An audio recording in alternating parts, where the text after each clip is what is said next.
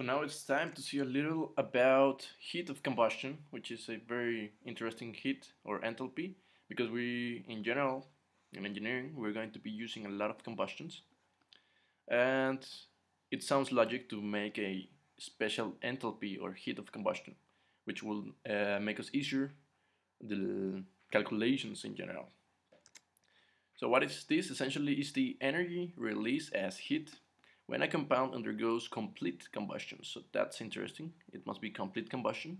You do not have complete combustion, then you're going to have more complex calculations. But essentially, you suppose you have a complete combustion, and we're talking about oxygen by itself under standard conditions.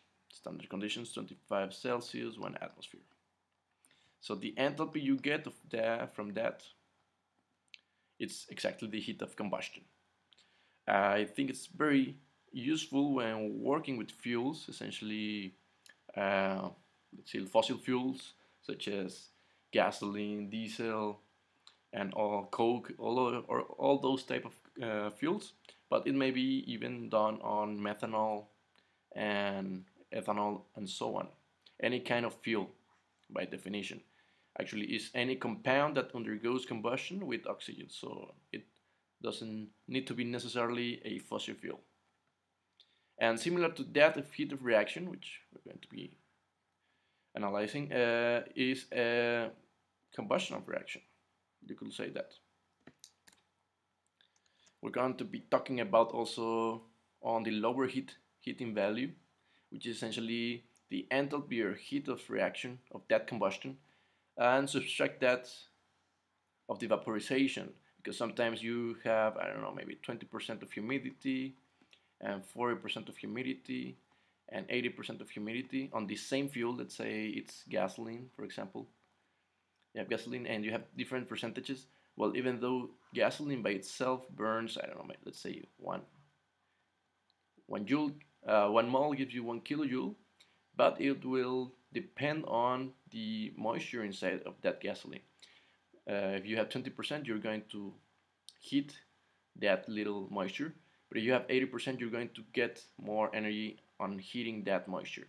So the temperatures may vary. For example, this will not achieve a higher temperature, let's say temperature 8, and this will be temperature 1. Temperature 1 will be way bigger than temperature 8. Now, higher heating value is the one that actually includes that heat of vaporization on the vapor. So I think this is more useful because in general you're going to have fuels that have at least one amount of water or vapor. So even though this will be the theoretical one, the practical one, the one that you're going to be using in the calculations are higher heating values. And the advantage in this is that you have directly that value. So even though you have this gasoline plus the 20% I told you, well, instead of calculating that of the gasoline plus the heat lost from this evaporation, you're going to get directly that number. You don't need to do that calculation. And probably you're asking, how do you calculate that? Well, in general, you may calculate that using heat of formations and reactions, but there are many data on this, so you could go directly to check out on tables the higher heating values and lower heating values of common fuels. Once again, hydrogen is not a fossil fuel, but you can use it as a fuel. Ethane, methane, I think those are classic. These are gases. Then kerosene, diesel, coal, and so on. These will have, of course, the lower heating value. Where is it? Lower heating here. For example, anthracite coal does not have the lower heating value. Wood fuel, well, you know that the wood has some water on it, so that's why you may be wondering why do you have lower heating values. And yeah, essentially this is a table. I have another one here. It's the heat of combustion of common fuels. So whenever you hear heat of combustion, you must be sure that if they didn't specify you, this is the higher heating value. So you have the hydrogen, gasoline, how much kilojoules you're going to get for grams that you burn. You have one gram of gasoline, which is about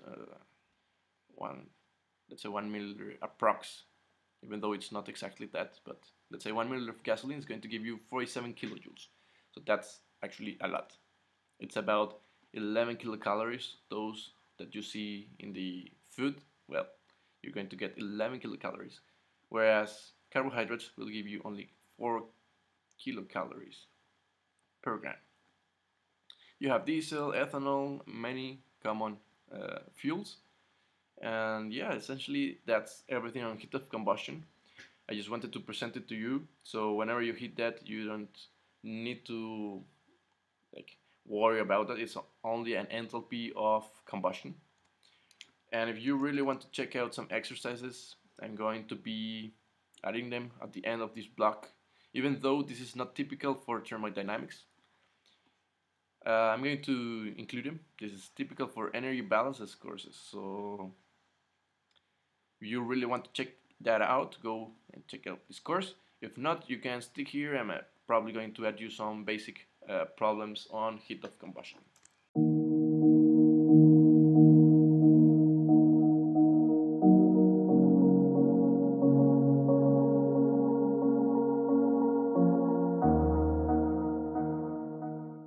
What's up guys, it's me, Chemical Engineering Guy. So if you like the video, why not push the like button? It really helps me to know if you're liking the videos or if I should be changing something or I should be adding something, taking out content, whatever. Also, sharing is caring. So if you got any kind of friends, teachers, colleagues or whatever kind of person that might be interested in this type of content, why not share it?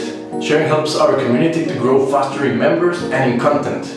If you want to keep track of my activity, videos, uploads, experiments, playlists, whatever content I'm getting on YouTube, be sure to click the subscribe button. Subscribing to the channel is totally free, guys. My dream is to create an online academy of chemical engineering, where everyone can access it in the world. Imagine a place in which the student, the teacher, and the engineer get the best of each other.